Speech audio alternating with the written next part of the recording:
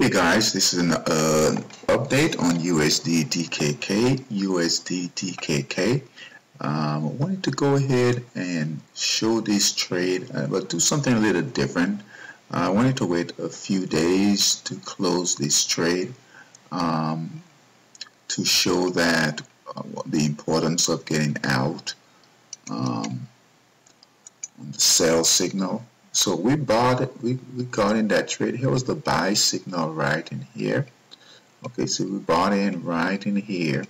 The system gave a sell signal right here to close the trade, this white arrow here to close the trade. So we've closed that trade, but I'm doing an update now to show the importance of getting out when we get our white arrow here.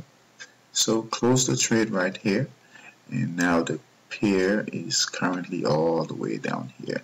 Okay, so we want to get out. There was our entry. The pair failed to move any higher to break this resistance here.